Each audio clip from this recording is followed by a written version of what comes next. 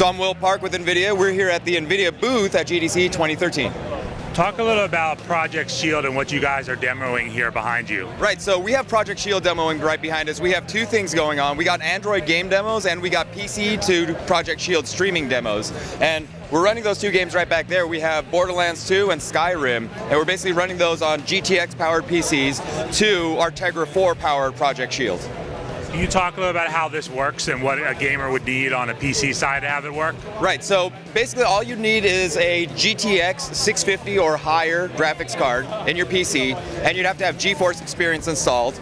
And you'd take your Shield, and because it's powered by Tegra 4, it has all the horsepower to be able to talk to your computer and bring that game and stream it straight to the Shield screen, the 5-inch HD touchscreen on Shield.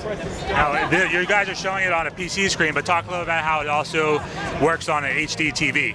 Right, so we have it on a PC over there, and it's running at full resolution with max graphics settings, and we're streaming that to Project Shield, and it's getting the same exact benefits, right? On the flip side, if you want to go one step further, you can actually HDMI it out to a big screen TV and take advantage of, the bigger resolution and obviously the bigger size. Yeah, and at CES, you guys actually were showing it on a 4K. So how powerful are these games? Well, at CES we were showing, I believe we were showing a Tegra 4i reference platform streaming to 4K. So that wasn't Shield, but it's the same processor family that's powering Project Shield. And exactly, they are powerful enough to drive not only the 4K display, which is 4,000 pixels across, but to drive their native displays, the local displays at the same time. So you're driving both displays. Can you talk a little about, for those PC gamers who have PC titles like this, how it will work back and forth, for instance, with Steam?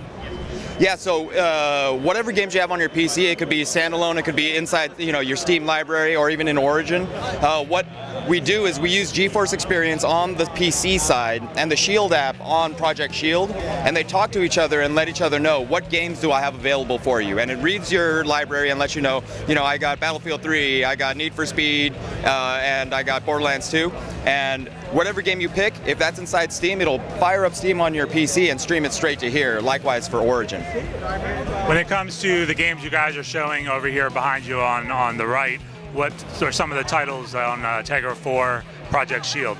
Yeah, so these are all the games, Android games we're showing off are all optimized for Tegra 4. So that means we bring in enhancements like physics with our PhysX engine, particle effects, volumetric smoke and fog, higher textures, real-time lighting, specular lighting for those dynamic shadows and cool, rich, dense atmospheres. And we're showing off about 20 games on these guys, and they range, I'll just name a few. We got Bloodsword, we got Freestyle RC, we have like the Conduit HD that just launched. Real Boxing, that's a great one actually, good call, yeah. And Arma Tactics, I do like Arma Tactics.